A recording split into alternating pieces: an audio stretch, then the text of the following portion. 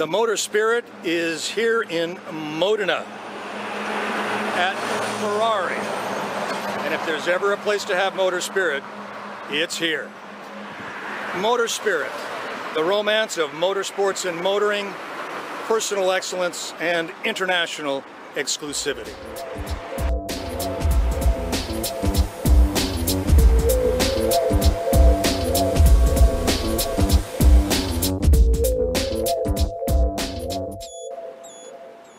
It's been about 6 months since Luca di Montezemolo left Ferrari, and he certainly left his mark.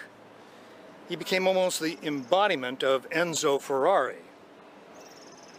In his youth, he was a rally driver, he was educated at Columbia, he was an attorney.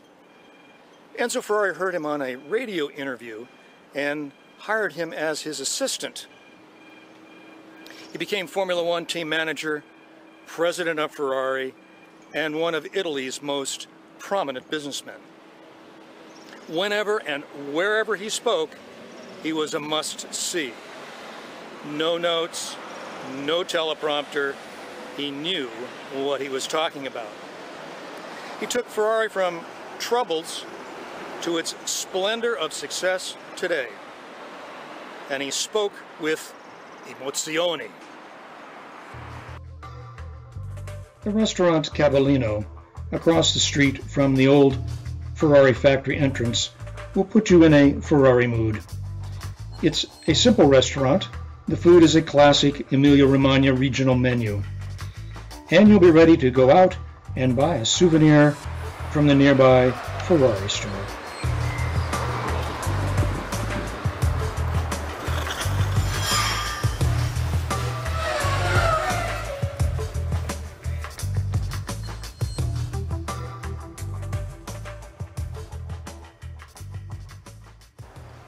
Well, what can't you say about Ferrari that already hasn't been said in hundreds, thousands of books, articles, features, movies? Today it's a modern company, but if you go back, it really came out of Italian craftsmanship, the guilds, the things beautiful, functional, the best, desirable. That's still in the heart of everyone who says Ferrari.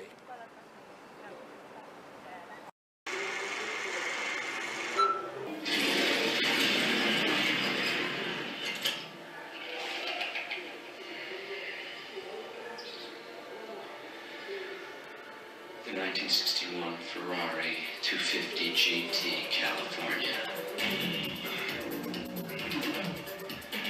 Less than 100 were made. My father spent 3 years restoring this car. It is his love, it is his passion. It is his fault he didn't lock the garage. Museo Ferrari is not a static museum. They change exhibits regularly, displaying rare cars, justify making a return trip. Like this 512, bought by Steve McQueen for his movie Le Mans. Given current auction prices for his cars, would be astronomical.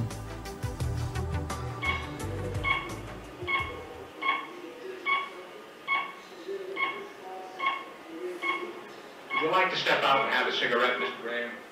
Oh, thank you. She'll be all right now, Mr. Graham.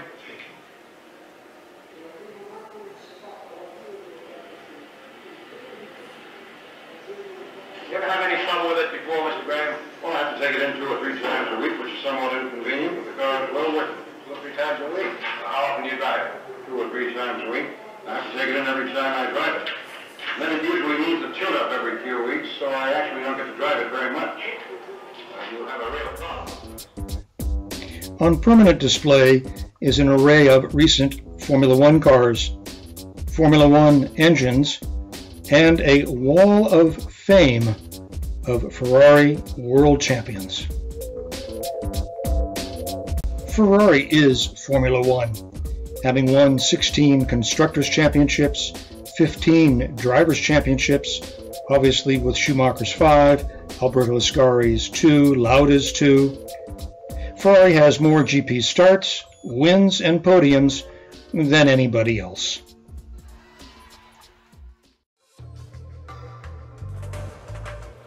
An exhibit of secret and unique Ferraris was on display this visit, highlighting prototypes, one-offs, work done by Ferrari's design office, and Giorgetto Giugiaro, who ironically never designed a production Ferrari, although he did some smaller projects. And to celebrate his 50 years in the automobile business, he designed his own personal Ferrari. Based on a 612 Scagaletti, it was built for function, and it has rear fold-down seats and a rear door hatchback. It's called GG50.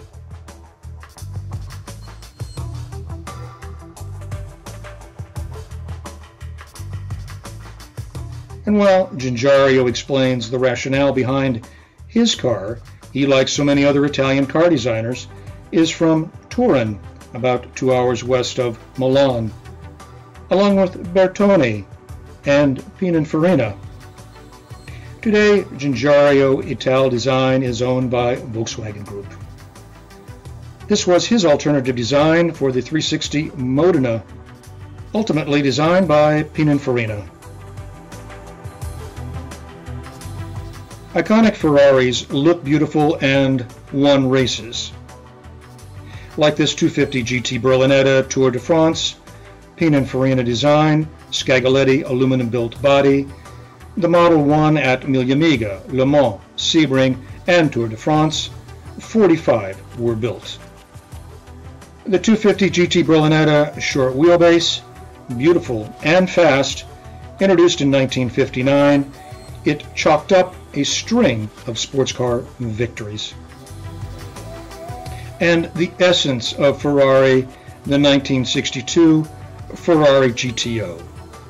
A hybrid of a different sort, both street car and race car. 300 horsepower V12, 36 were built, all still are around today.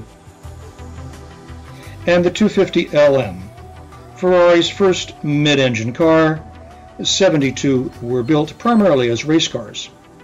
This one was modified for the street by Pininfarina for a European count. And the 2012 La Ferrari, the company's first hybrid using F1 power plant technology from the Ferrari design office. The model went through 10 versions before finalizing with this design.